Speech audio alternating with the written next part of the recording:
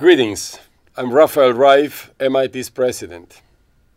When it comes to solving climate change, I am a pragmatic optimist. I have deep confidence in humanity's ingenuity and in our ability to solve hard problems, since both are central to how we operate at MIT. Nevertheless, deploying low-carbon technologies at global scale will not happen through good intentions alone.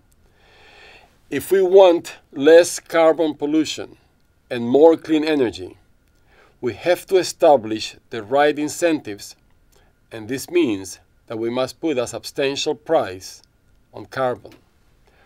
Over the last couple of years, MIT faculty, students, and alumni have made it clear that they see carbon pricing as one of the most efficient and effective ways to combat climate change.